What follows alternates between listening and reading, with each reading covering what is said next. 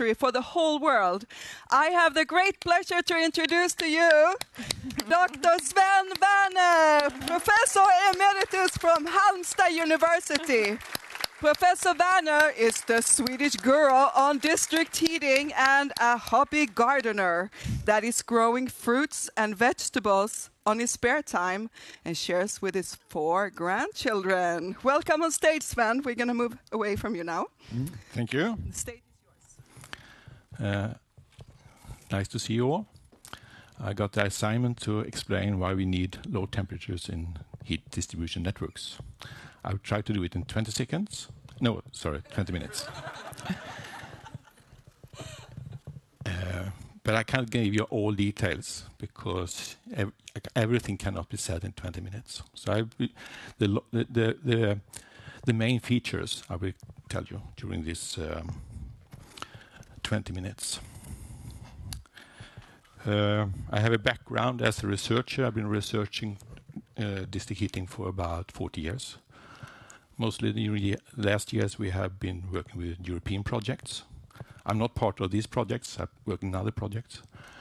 The most important for us has been a project called Heat Roadmap Europe, where we found out that the annual benefit of district heating in 2050 for the whole Europe can be expected to be 100 billion euros a year. It's almost 1% of European GDP. So it's a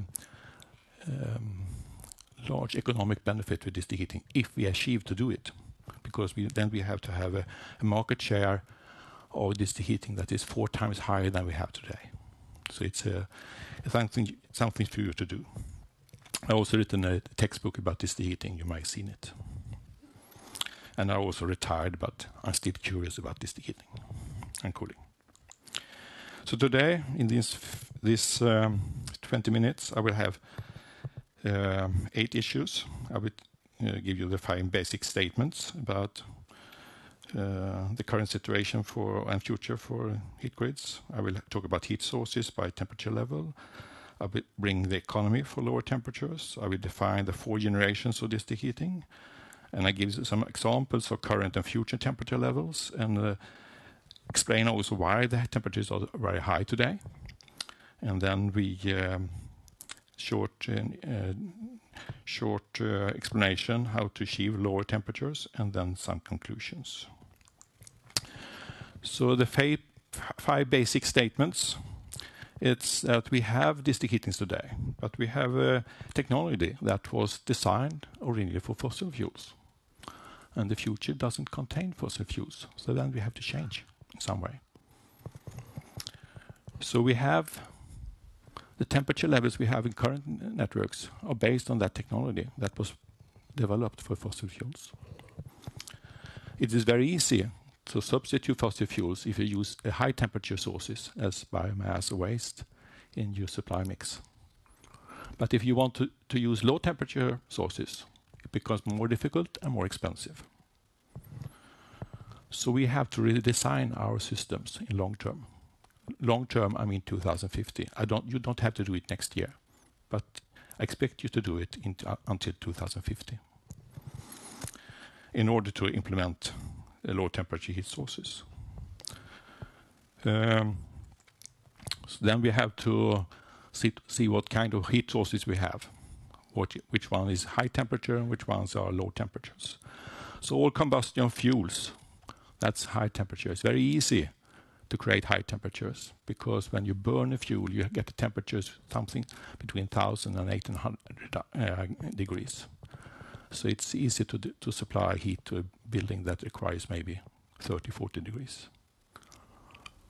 You have electric boilers that can also generate high temperatures.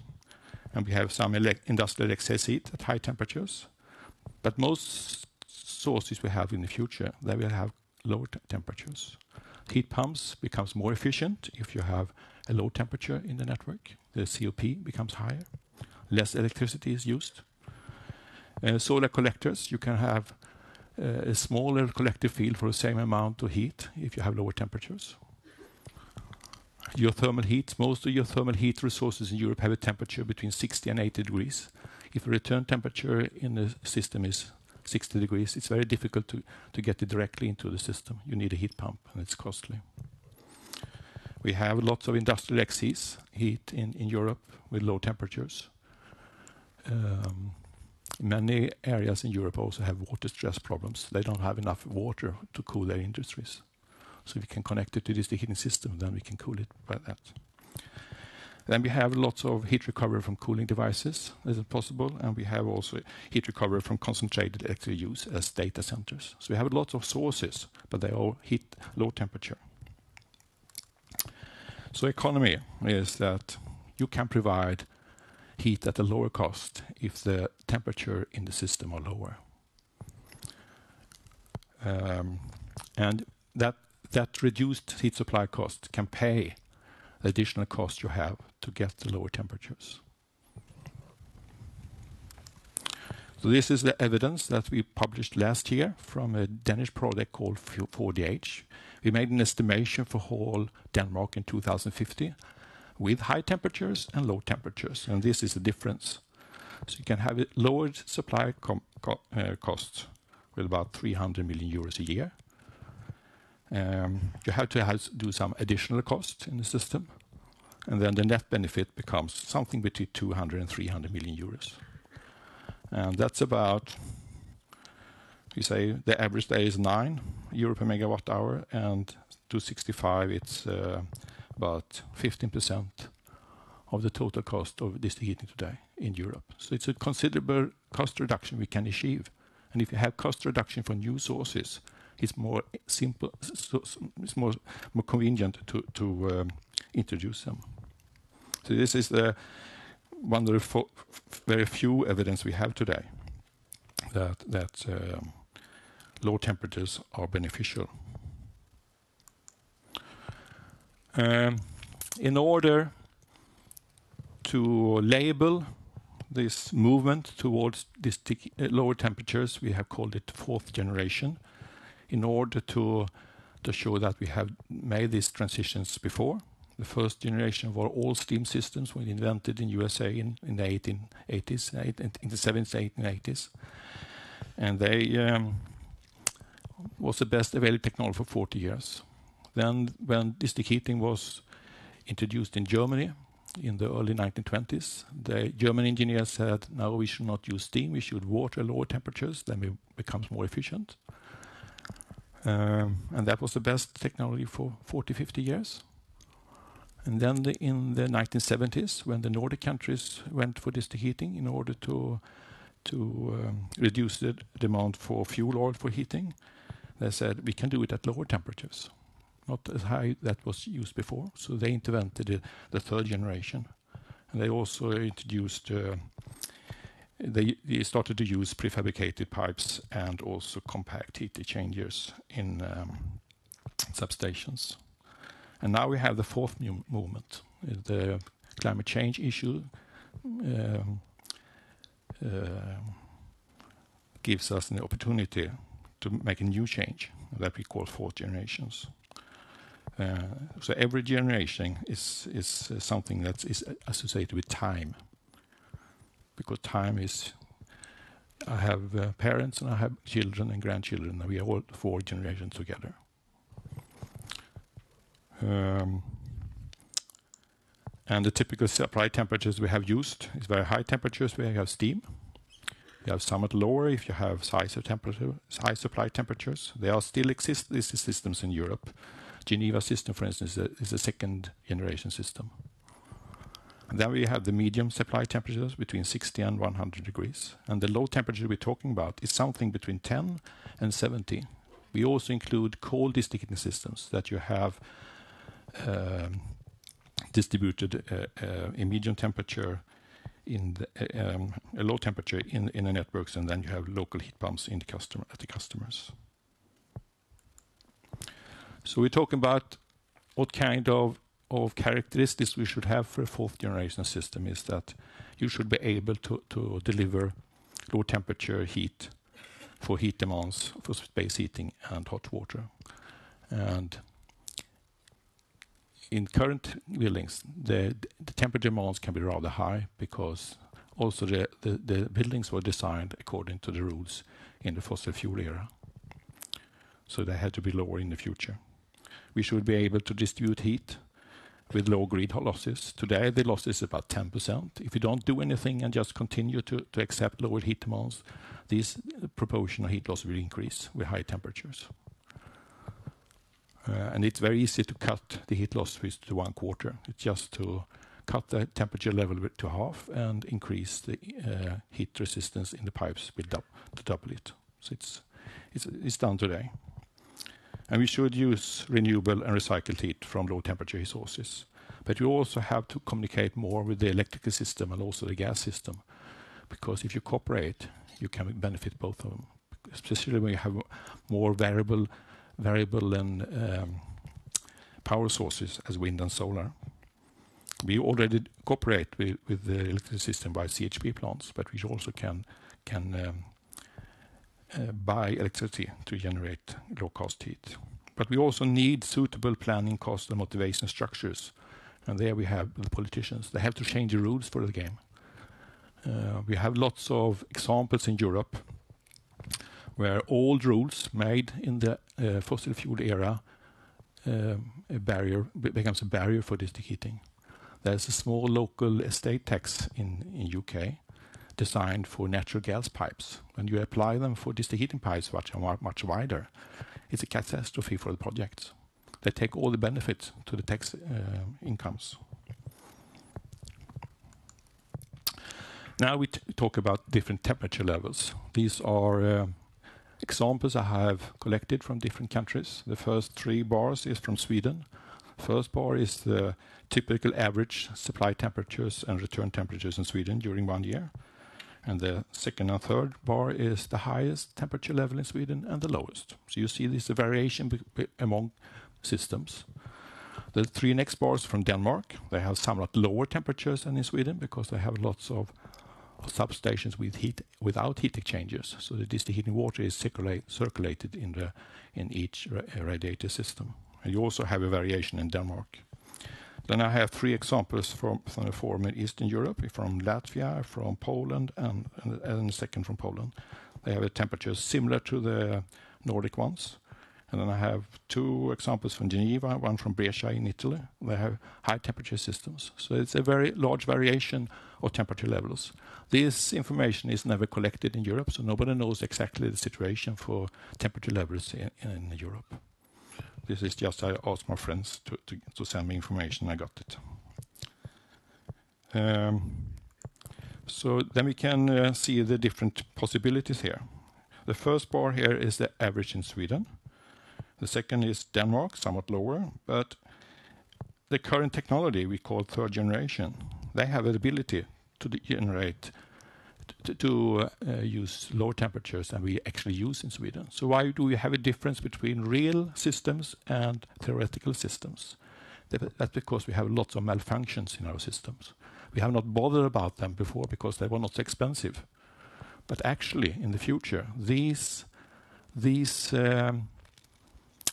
malfunctions becomes about 5 times more expensive if you have low temperature sources. So you really have a driving force in the future to eliminate all malfunctions in existing systems.